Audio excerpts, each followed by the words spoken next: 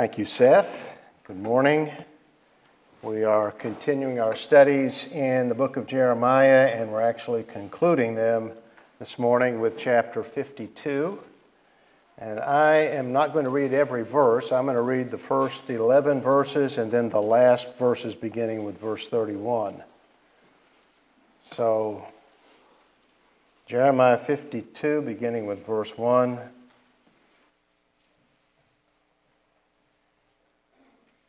Zedekiah was 21 years old when he became king.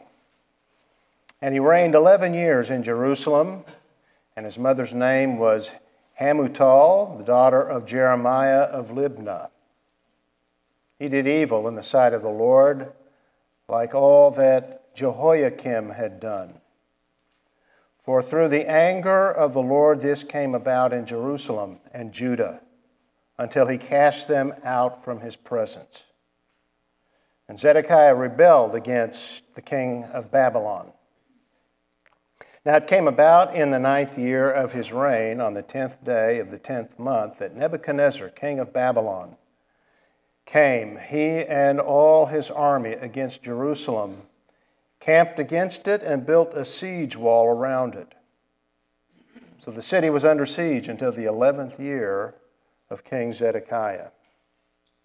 On the 9th day of the 4th month, the famine was so severe in the city that there was no food for the people of the land. Then the city was broken into, and all the men of war fled and went forth from the city at night by way of the gate between the two walls, which was by the king's garden, through the Chaldeans, though the Chaldeans were all around the city. And they went by way of the Arabah. But the army of the Chaldeans pursued the king and overtook Zedekiah in the plains of Jericho, and all his army was scattered from him. Then they captured the king and brought him up to the king of Babylon at Riblah in the land of Hamath, and he passed sentence on him. The king of Babylon slaughtered the sons of Zedekiah before his eyes, and he also slaughtered the princes of Judah in Riblah. Then he blinded the eyes of Zedekiah, and the king of Babylon bound him with bronze fetters and brought him to Babylon and put him in prison until the day of his death. Verse 31. Now it came about in the 37th year of the exile of Jehoiachin, king of Judah, in the 12th month, on the 25th of the month, that Evil-Merodach, king of Babylon, in the first year of his reign, showed favor to Jehoiachin, king of Judah, and brought him out of prison.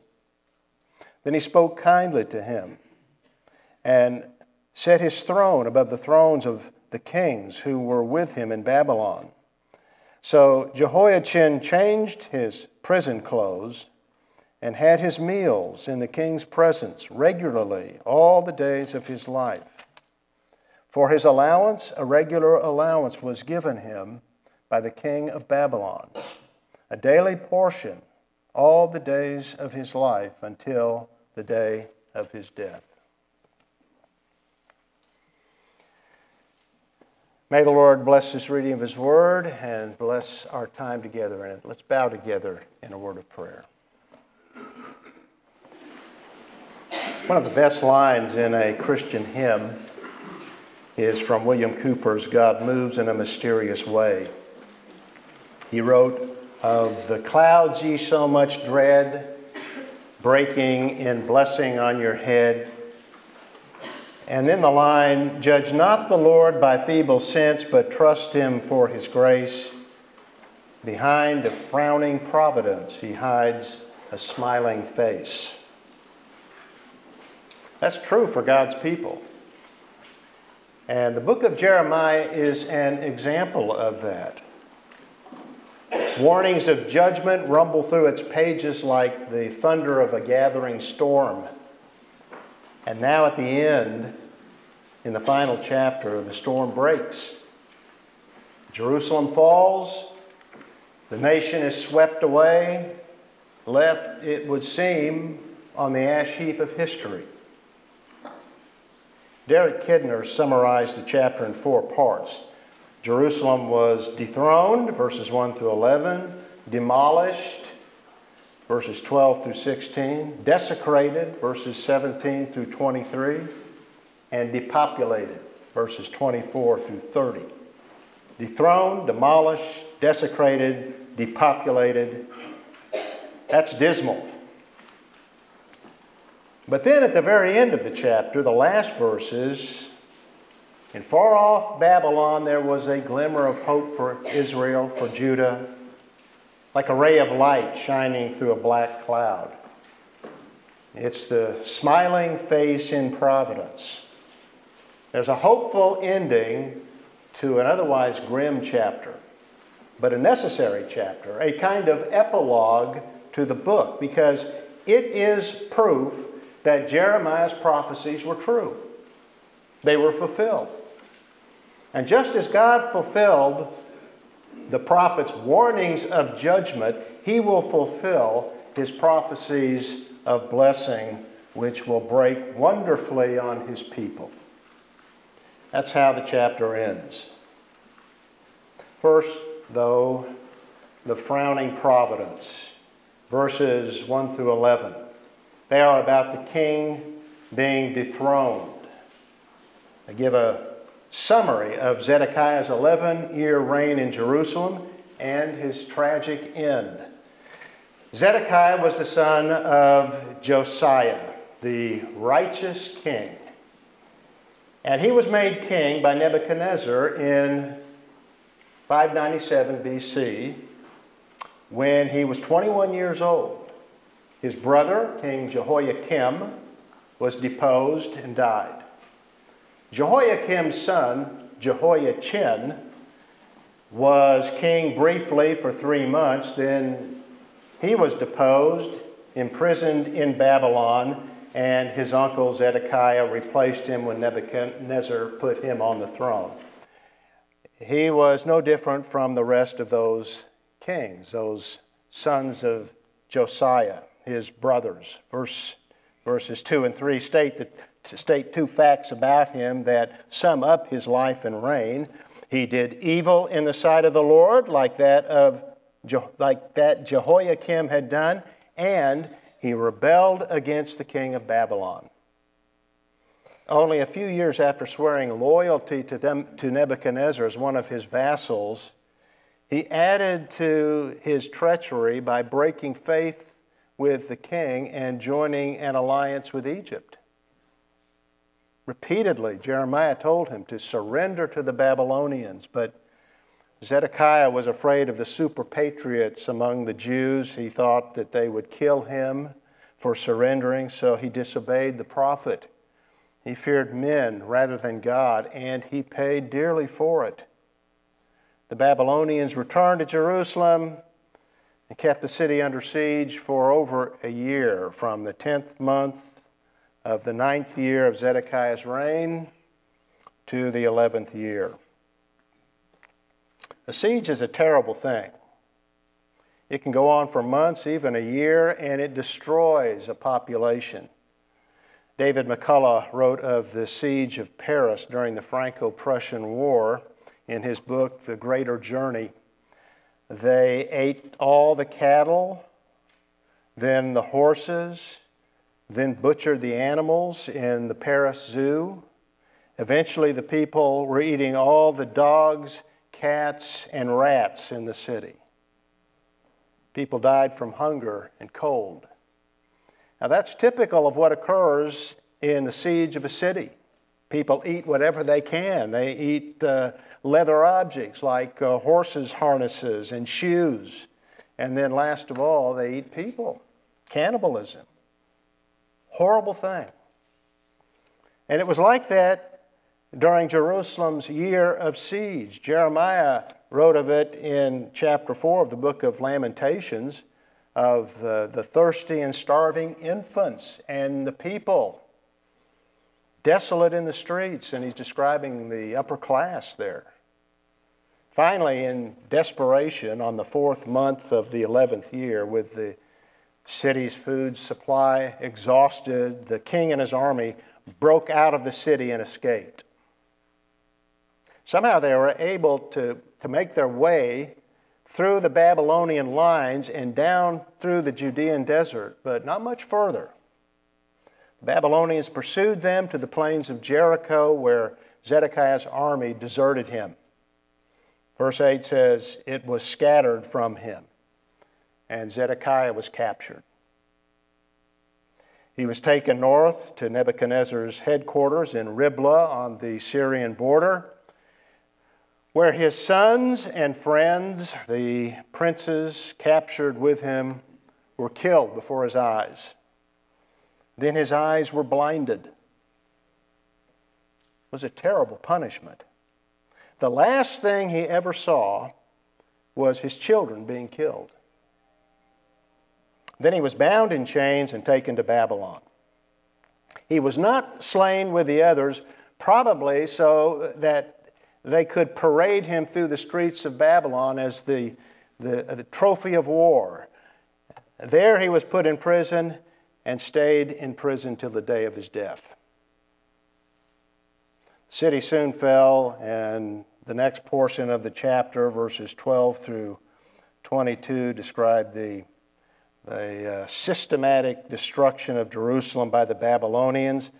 Nebuzaradan, the captain of the guard, the field commander, entered Jerusalem actually a month after the walls had been taken down, had been breached rather, and he set about leveling the city, demolishing it in Kidner's words. He burned the temple, the royal palaces, and the great houses and other important buildings were destroyed.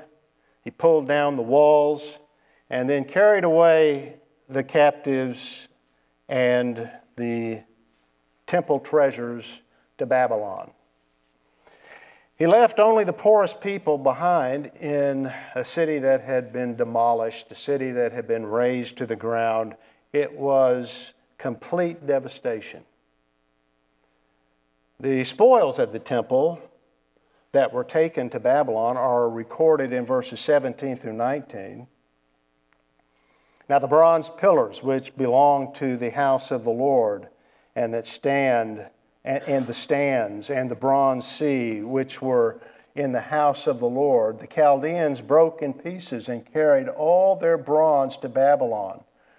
They also took away the pots, the shovels, the snuffers, the basins, the pans, and all the bronze vessels which were used in temple service. The captain of the guard also took away the bowls, the fire pans, the basins, the pots, the lampstands, the pans, and the drink offering bowls, what was fine gold and what was fine silver. Took everything they could. This was a fulfillment of Jeremiah's prophecy in chapter 27. Earlier, the Babylonians carried off other vessels from the temple when Jehoiachin, son of Jehoiakim, was taken captive, and they took the early captives to Babylon at that time in the year 597. Later, during the reign of Zedekiah, the false prophets in Jerusalem were saying that all would be well. They were prophesying peace, as those earlier had done, that everything would be fine, all would be well, the city would survive, and all the things that had been taken in that first captivity would be returned to Jerusalem. God was going to fight for them. And so they encouraged the city to resist the Babylonians, while Jeremiah did just the opposite. He warned against that. The city must submit to God's discipline. This was not going to go well for the people. They must not resist God's will and his discipline if they were to survive. Well, they said all would be restored. He said it would not. In fact, everything that had been left behind, the bronze pillars, the bronze sea, the vessels would be taken and They were taken. So this was the fulfillment of his prophecy. And it was a massive undertaking by the Babylonians to transport all of that across the desert to Babylon. The amount of bronze is described in verses 20 through 23. You can see it just at the end of verse 20. The bronze of all these vessels was beyond weight. And you get a sense of that when he describes the pillars in verse 21. As for the pillars, the height of each pillar was 18 cubits, and it was 12 cubits in circumference and 4 fingers in thickness and hollow. So these were massive pillars that Solomon had cast when the temple was built. They stood in the front. They didn't hold anything up. The appearance, I think, was holding the sky up, holding the universe up, as it were, God doing that. But these massive pillars stood. They were hollow, but they were the 4 fingers in width around. This is a massive amount of bronze. But they broke it up and took it away, as well as the bronze sea, which was the laver of water that was placed in before the tabernacle, which the priests would do their ceremonial washings in. It was 5 cubits tall, which was just under 9 feet. Under it were 12 oxen that held it up. It was a massive amount of bronze as well. But they broke all of this up, which shows the determination of the Babylonians to crush the resistance, and it shows the certainty of God's word. If the people had thought that Jeremiah's prophecy was absurd, that no one could carry off those great pillars, then circumstances proved them wrong and proved God true.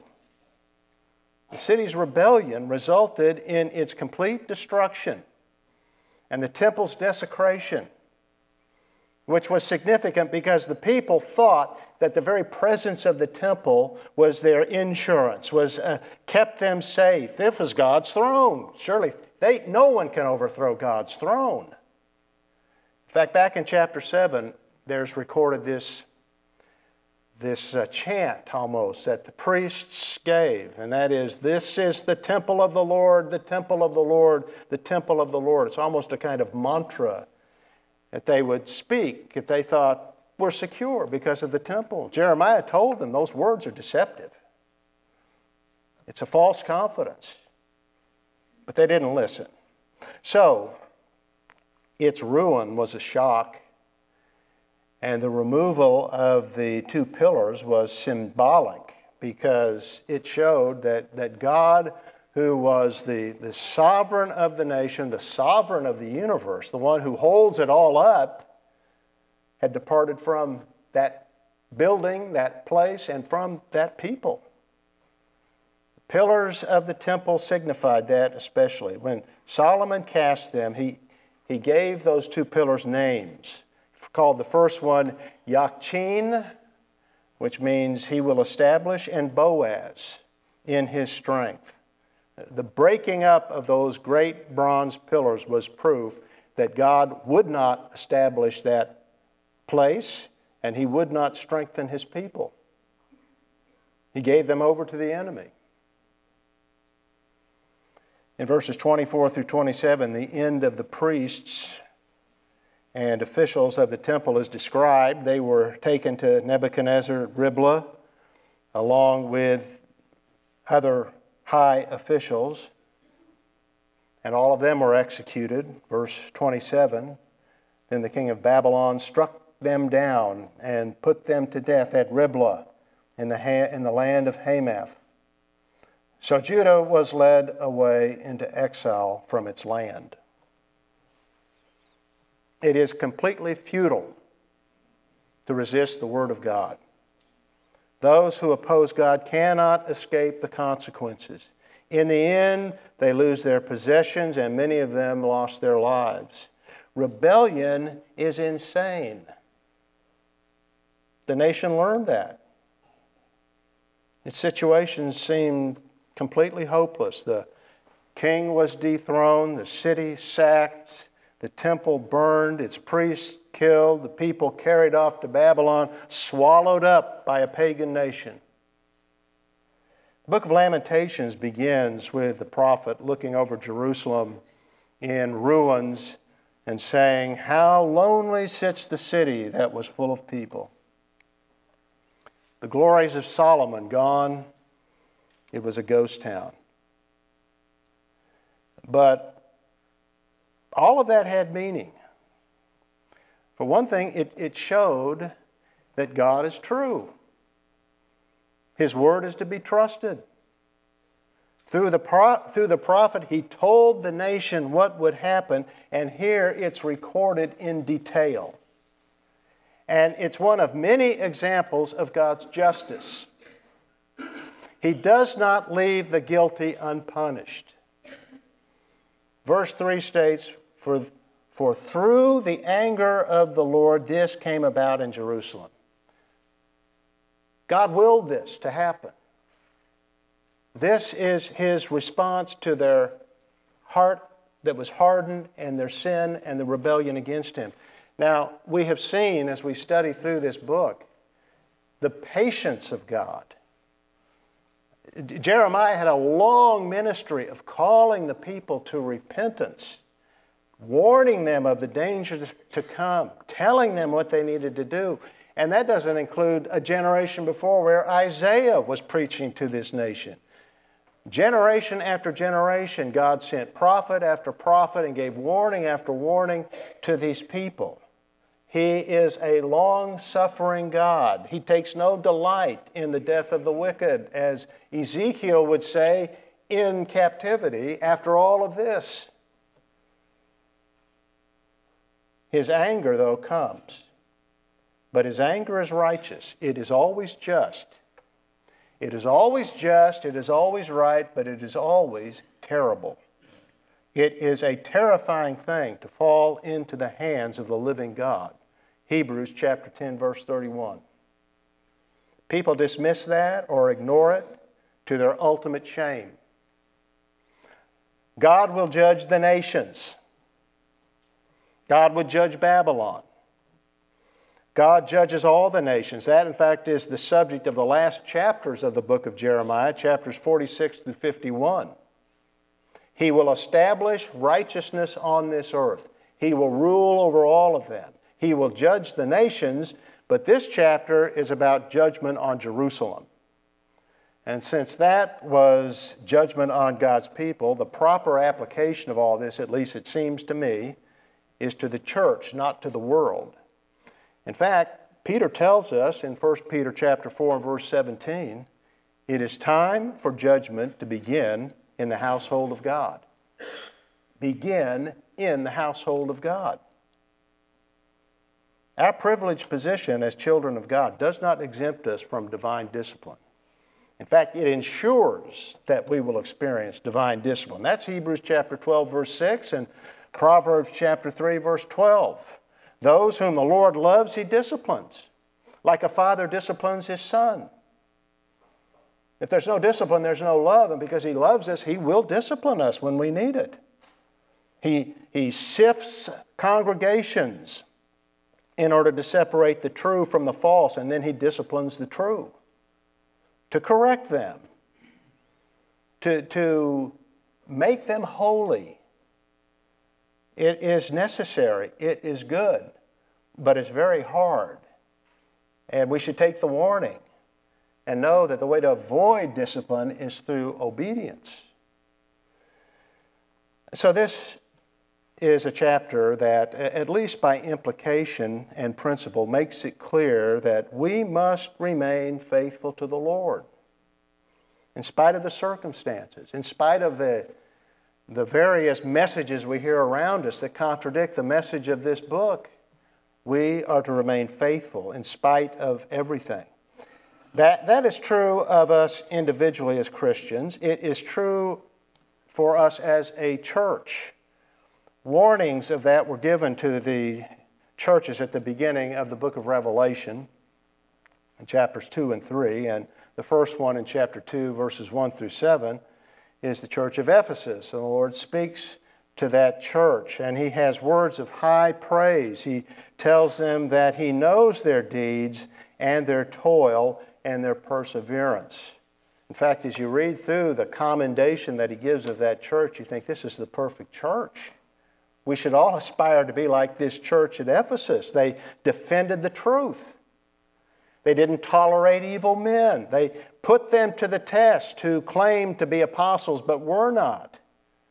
They were a knowledgeable congregation. They knew the truth and they used the truth. And they paid a price for that. He said that they endured much for his name's sake. They went through difficulty and they were faithful. They did not grow weary. Sounds like the perfect church. Yet, the Lord said in verse 4, I have this against you. You have left your first love.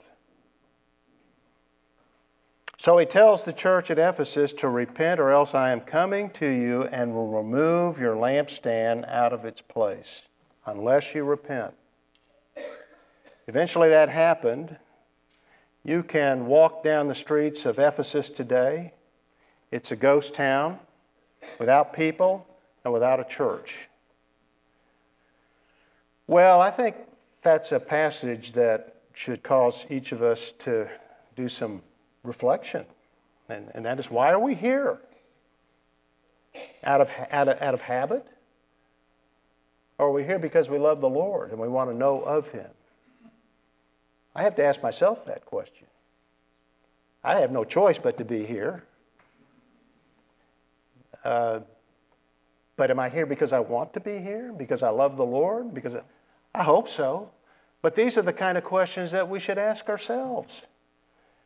And if this church is not faithful to the truth and faithful in our walk with the Lord, and if we have left our first love, though we go through the motions and we have all of the forms and all of that we need, and we even defend the truth, and here we are on Resurrection Sunday, and we can say, sola scriptura, Scripture alone's our authority, and we can defend the doctrines, but we don't love the Lord, then perhaps the lampstand in this assembly also will be removed, and this building will be empty of spiritual life like that ruined temple of Jerusalem was.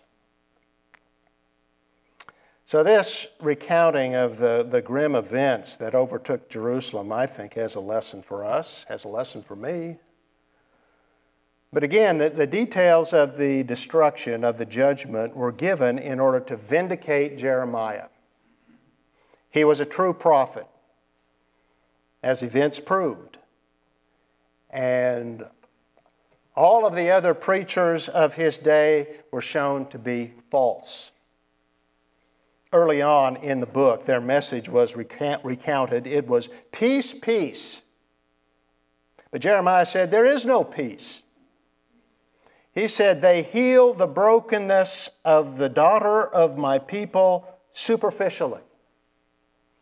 In other words, it was a shallow message that they gave. There was no healing in it because it was false. But it's what the people wanted to hear. They didn't want to hear about judgment. They didn't want to hear about repentance. They wanted to hear, you're okay, I'm okay, everything's going to be fine.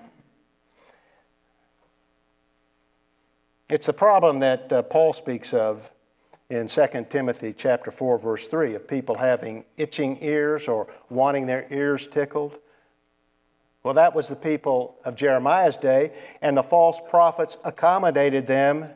They gave them the message they wanted to hear, and they were popular preachers. That's how you become popular, I guess. You preach what people want to hear, but it was a false hope they gave. There was no healing in it. It wasn't the Word of God. Jeremiah preached the truth. He preached what God gave to him. He was faithful to the message, and he paid the price for being faithful in personal rejection and persecution. Remember, he had a long ministry.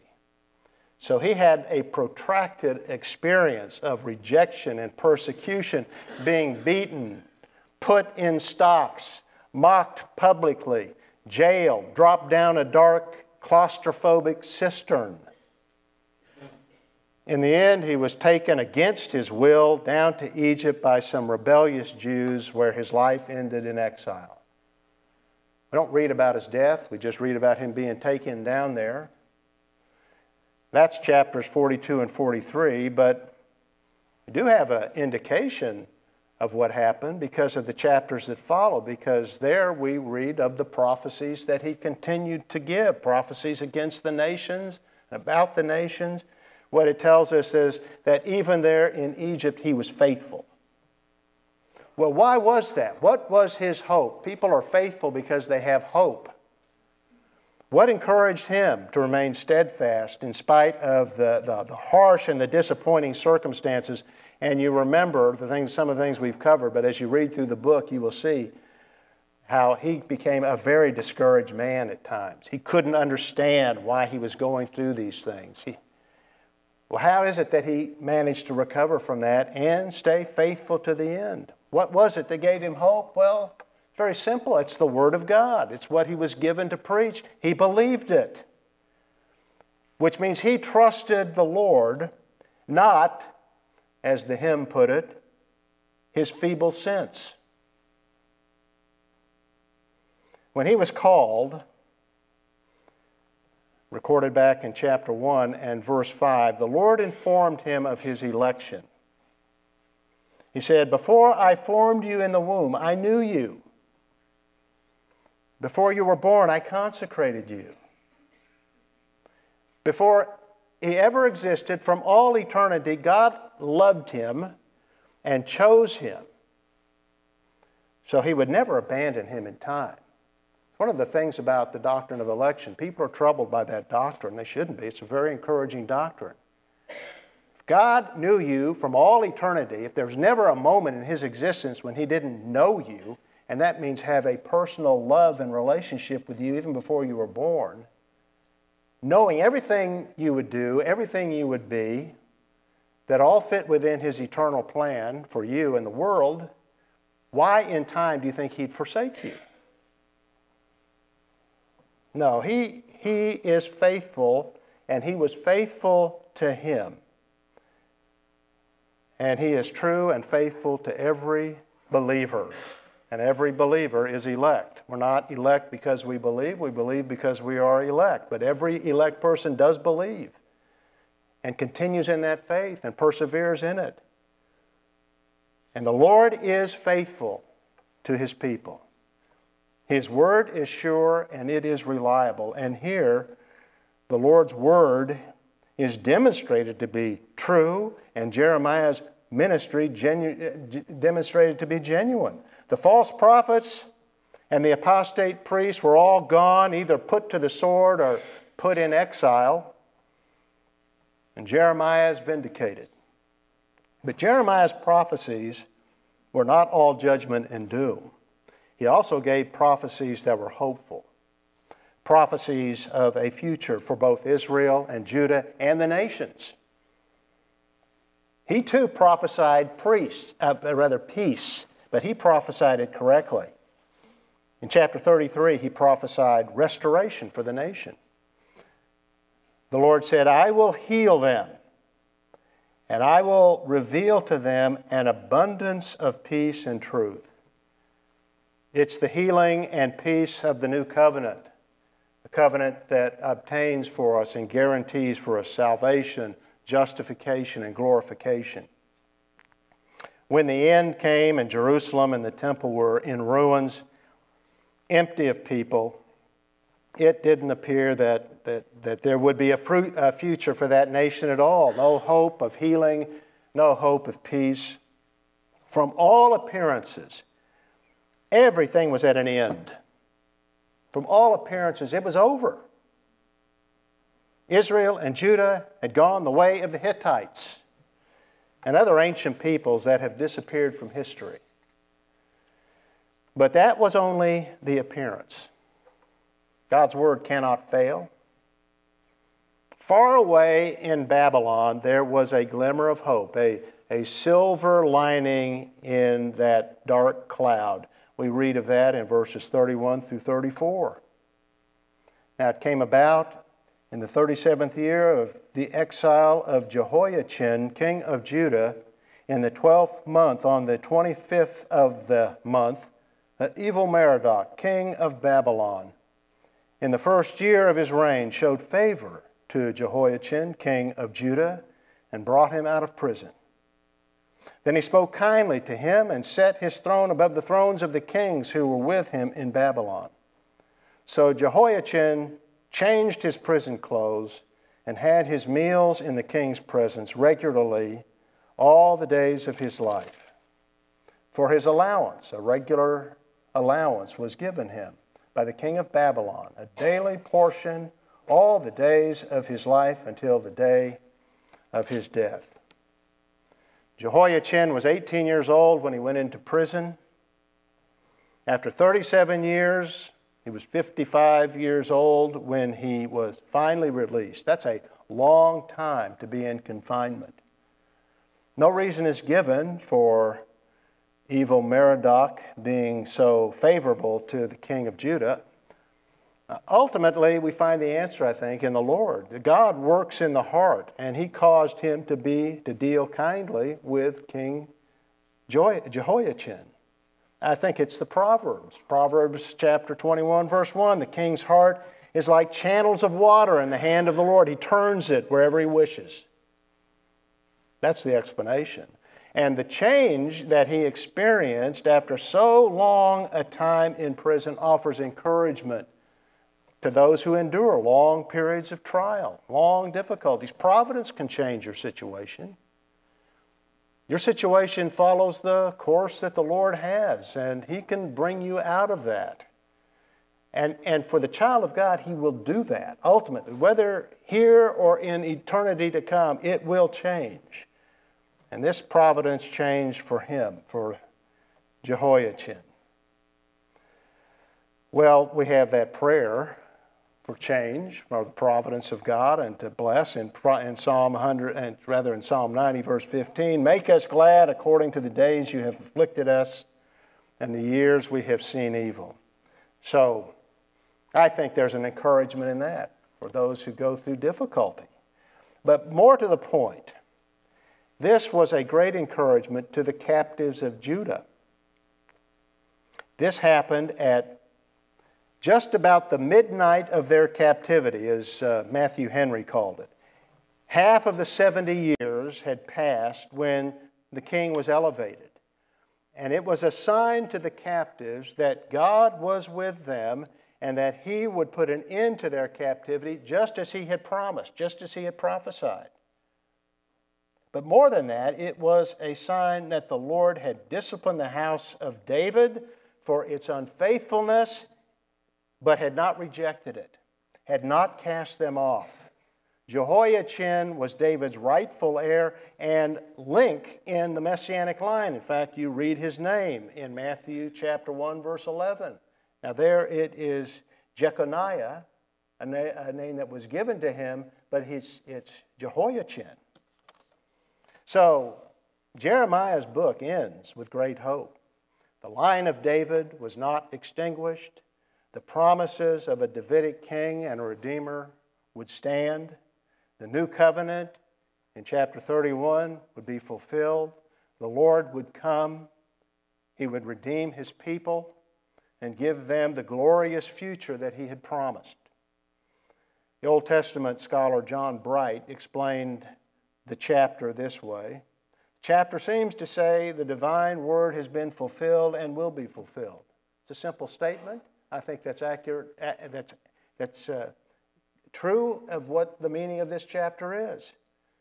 God fulfilled the promises that he made through Jeremiah, the warnings, and he will fulfill those that have yet to be fulfilled. And again, what this last chapter demonstrates is that Jeremiah was a true prophet. It is an epilogue or a postscript to the book added to prove that Jeremiah's word came true. I think we can apply that to ourselves. When we stand for the truth, we will face opposition. And Jeremiah is something of a model for us in that regard. What happened to him could happen to us.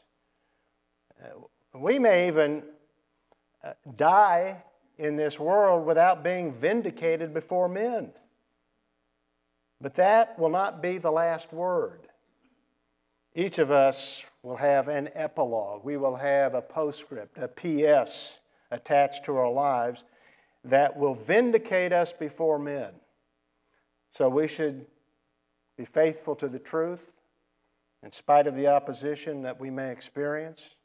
Christ will someday set everything straight. And He will say to His people, He will say to those who are faithful, "Well done, good and faithful servant." And all creation will see it, all creation will know it. We can rely on that. The future of God's people is absolutely secure. The Lord has promised to be faithful to us and to vindicate us. He will do that. His word cannot fall to the ground. So, we're to be faithful, as Jeremiah was. He suffered much, but continued to proclaim God's word in spite of that, and at great risk.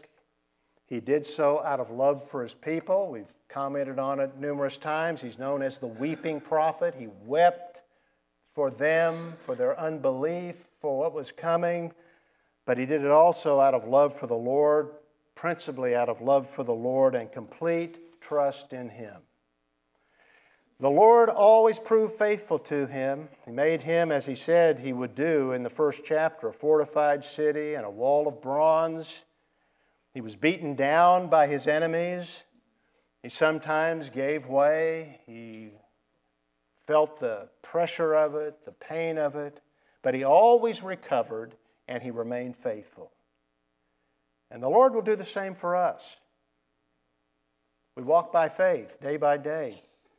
Trust the Lord, believing His word, and He will faithfully provide for us today and each day and bless us for all eternity. It may not seem like it, but the hymn writer got it right. Behind a frowning providence, He hides a smiling face. Spurgeon got a picture of that one night. He was staying by the seashore when a storm occurred. The voice of the Lord was upon the waters, he said. He left his room and he stood out on the seashore and watched the flashes of lightning like I saw last Sunday night as I was leaving church out to the west. I saw these flashes of lightning. A storm was coming.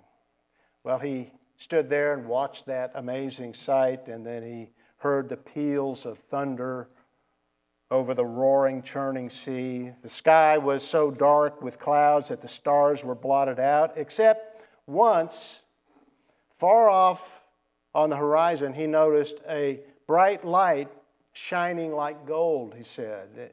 It was the moon hidden behind the clouds, shining not on him, but shining on the distant water out to before him. And he thought, as he saw that, of Isaiah, and maybe also thought of Jeremiah, who stood in a similar position when they wrote their words of the Messiah, and they wrote of hope. All around them was darkness, and all they heard around them were the words of the false prophets. And they heard in all of that what Spurgeon called prophetic thunders roaring, and saw flashes of divine vengeance. But off in the distance, that's where our hope is, shining like a ray of light through a dark cloud. It's the smiling face in providence, guiding things to the glorious end of salvation and peace and the kingdom to come on this earth. That's God's plan for the world, and everything is moving according to His sovereign will toward a triumphant end. It's a certainty. We will triumph. That's also true for us now individually. Before He formed us, He knew us and chose us. That is, if you're a believer in Jesus Christ. And by His grace, He brought us to faith. He will never let us go and never let anything touch us that is not for our good. He's always faithful. By faith, we may rest in that. In Cooper's words, "Judge not the Lord by feeble sense, but trust Him for His grace. Behind a frowning providence, He hides a smiling face." But if you're here without Christ, His face is not smiling toward you. You're under judgment. But He invites you to come to His Son, to trust in Him who died for sinners. The invitation is to believe in Him, recognize your guilt and your need of a Savior, trust in Him and in His sacrifice, lay hold of it by faith, and through that you will experience the removal of sin and guilt and forgiveness, all that you need. It's there in Christ, and He receives everyone who comes to Him. May God help you to do that, and help all of us to stand firm in the truth. Let's end our service with a hymn, and let's end with that very hymn that I've been referring to. It's hymn number 3 in the Songs of Praise book, "God Moves in a Mysterious Way." Let's stand and then remain standing for the benediction. Hymn number 3. Lord, much about life and much about our experience is a mystery. We don't understand why things happen as they do, but what we do know is You are a God of mercy, a God of grace, a God who is in control of it all and has designed it all, and You have a good purpose for us in it. So give us eyes to see that, hearts to understand that. Bless those that are going through particular difficulty at this time. Encourage and strengthen them, and give all of us courage to stand firm for the gospel and for Your truth in the midst of a dark world. I pray these things in Christ's name. Amen. Thanks, man.